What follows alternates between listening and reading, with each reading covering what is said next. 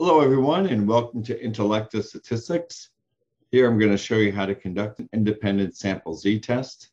So once you have your data in, just go to Analyses and select Independent Sample Z-Test. I'll look to see if there's differences in distance run by gender. After the variables are in, just hit Calculate. Here we can see the assumption of normality was assessed with the Shapiro-Wilks test. It was not significant, which means that the assumption is met. And then here we can see the results were significant, and this is how one might report that.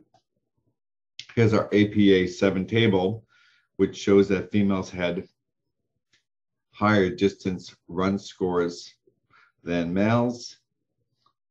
And we can see here the interpretation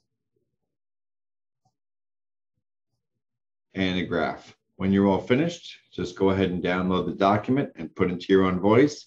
And that's how you conduct an independent sample z-test.